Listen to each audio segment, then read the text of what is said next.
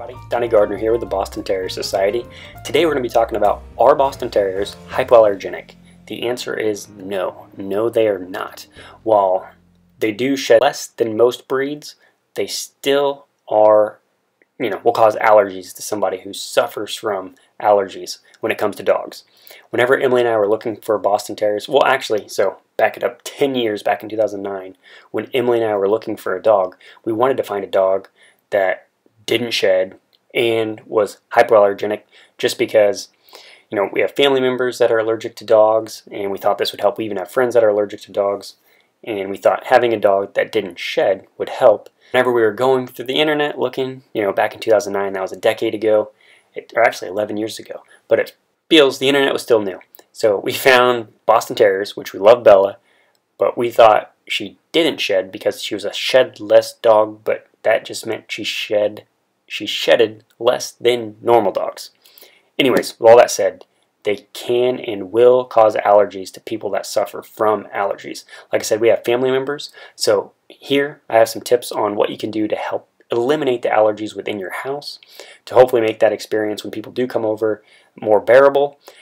And if you do have family members, like immediate family members, like kids, dad, mom, whoever, that live in the house, you can use these tips as well, but always, if you don't have a Boston, you have somebody that's allergic to dogs, don't get a Boston Terrier because they will cause allergy problems.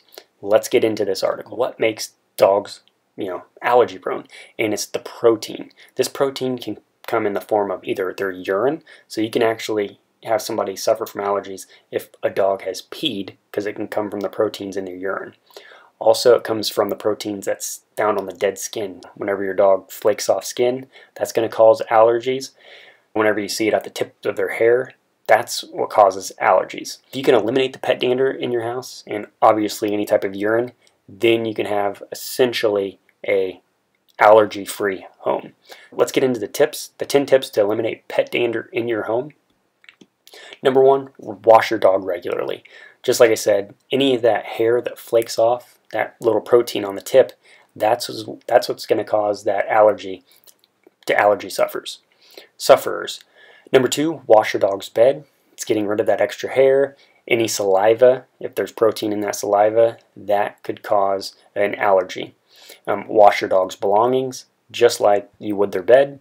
Vacuum regularly. Vacuuming regularly with some type of pet vacuum is going to help.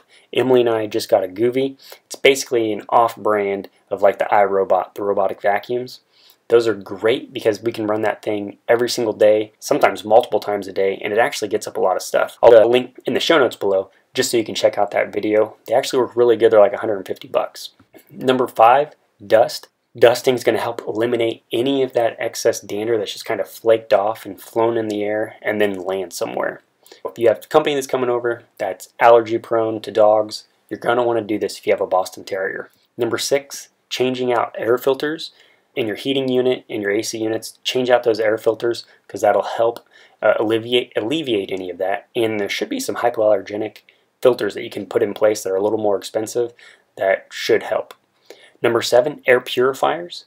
Emily and I tried this. We ended up getting some of the cheaper brands. You can see here on the website I've listed out some of the ones that are well recommended, plus Amazon Prime. If you click any of these links, obviously I get paid for them. I have not personally used any of these, but I just put them up there in case somebody wants to learn more about air purifiers, and it gives you some options with some really good reviews. Next, get rid of the carpet in your home.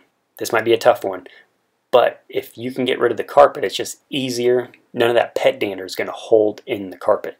Because even Bella's hair, it gets stuck. Like Boston Terrier's hair is so little, but it'll get stuck in your carpet and it is hard to get out. Unless you're shampooing your rugs often, doing no carpet and wiping stuff away will eliminate, or at least lessen the amount of allergies that are in your home. This leads us into number 9, shampooing your carpets regularly will help.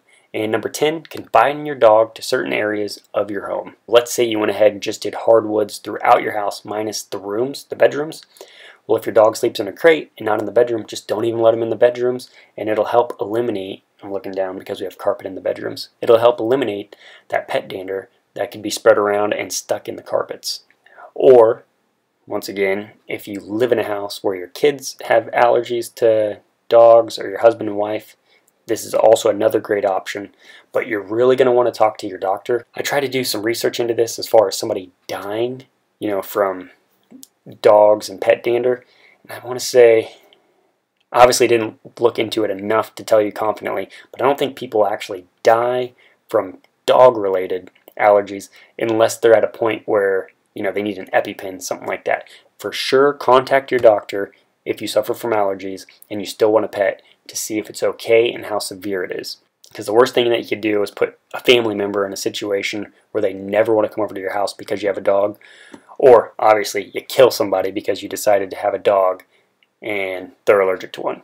Once again, don't think it's possible, but contact your doctor. So are Boston Terriers hypoallergenic? No, they are not, but they are a breed that shed less than most. I mean, you're going to get the equivalent of basically a handful of hair throughout the week. And as long as you're doing those things that I mentioned, dusting, shampooing, washing your Boston Terrier's belongings, it's going to help lessen that protein that's found in pet dander that actually causes the allergen to allergy sufferers. That was a tricky sentence. So if you like videos like this, you like learning about Boston Terriers, be sure to click subscribe. You can also visit that article that I'd written in the show notes below, and it's going to lay out everything that we just kind of went through. Hope you like this video, and I'll talk to you guys later. Thanks. Bye.